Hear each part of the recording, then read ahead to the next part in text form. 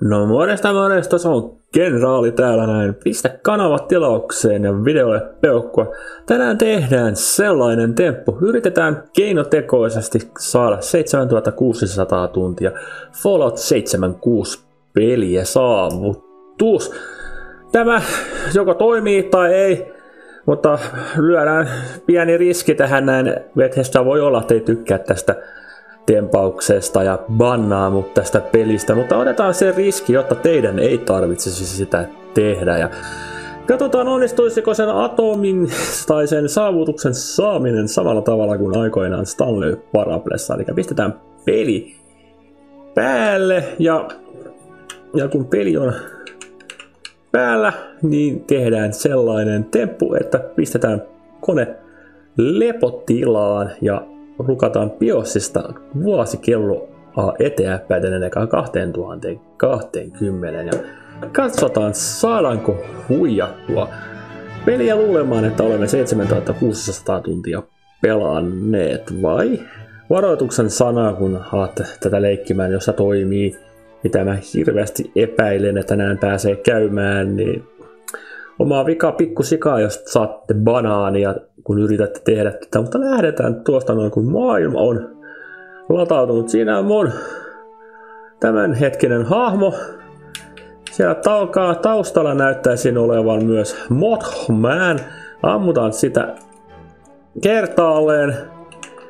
Ja se otti hatkat ja ei mitään muuta kuin mun nimi on kenraali. Lähetän katsomaan miten käy. Mä pistän tuosta koneen lepotilaan ja annan pelin olla päällä.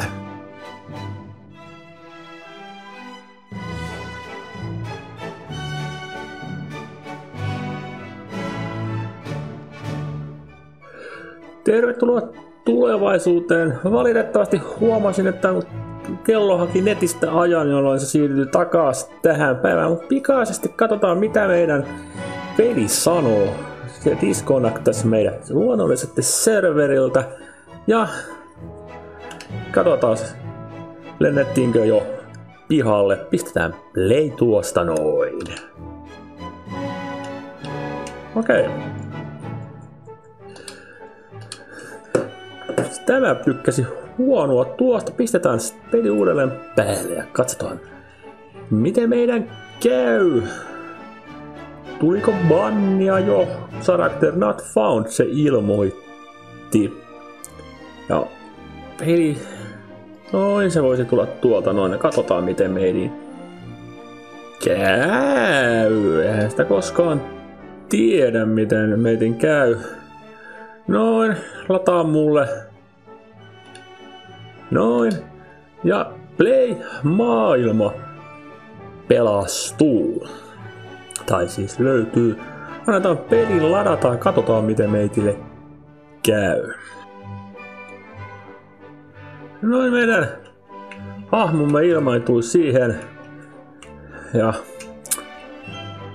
Camden Parkin lähellä ollaan, katsotaan miten meidän käy. Elikäs tuosta menu ja se löytyy Challengesista välilehdeltä.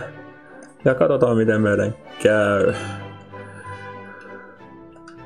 Ja ei vielä 260.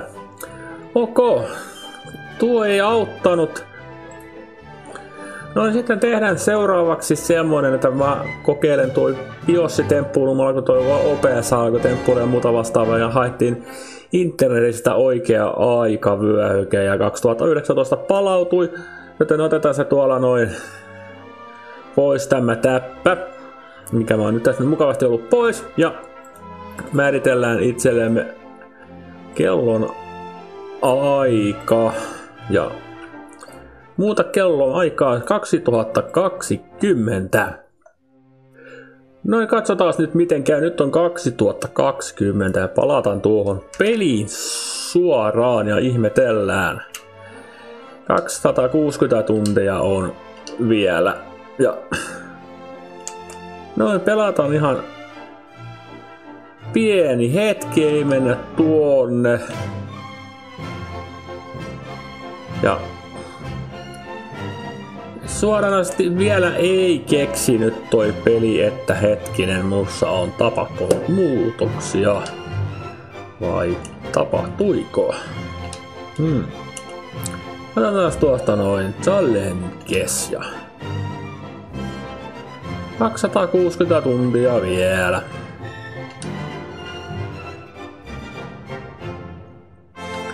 Jätetään tuosta noin ja mennään vuosi eteenpäin. Ja tällä kertaa toi ei temppuilee toi niin sanotusti. Vai ei aikaa enää haeta internetistä, joten pistetään tuosta noin ja pistetään tosta noin ja lepotilaa ja siirrytään vuoteen 2021. Tervetuloa vuoteen 2021. Ikävä kyllä näytti siltä, että on tosi vaikea päästä tuohon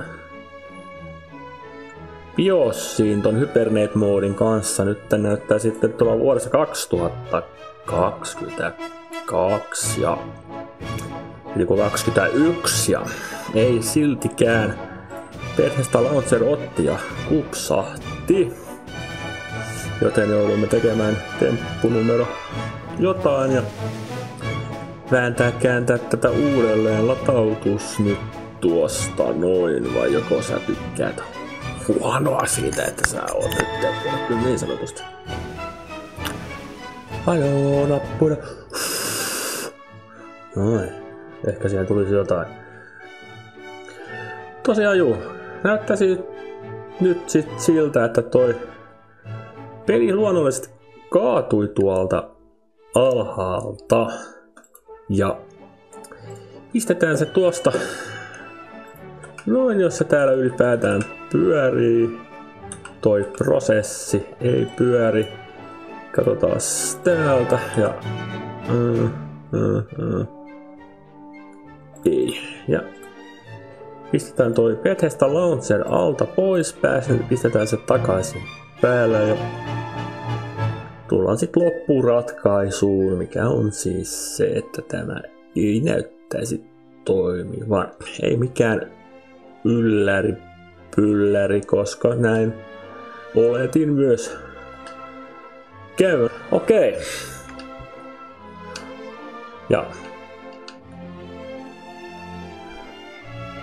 näyttää se siltä, että kellonaan kun pistää eteenpäin, niin homma kaatuu omaan mahdollisuuksiinsa. Mä huomasin tosiaan, että huonosti on käynyt. Ja noin.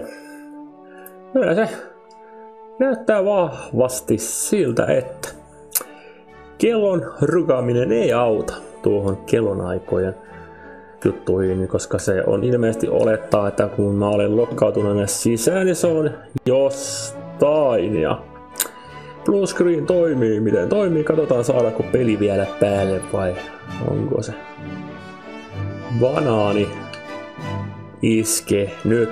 Maailma löytyy, maailma on pelastunut, ei nämä tullut pannauksia tähän näin ja ei sen ihmeempää. Mä tein tän, jotta ei sun tarvitse tehdä tätä näin. Ja jos tykkäsit tästä videosta, niin pistä kanavat tilaukseen ja no ei mitään muuta kuin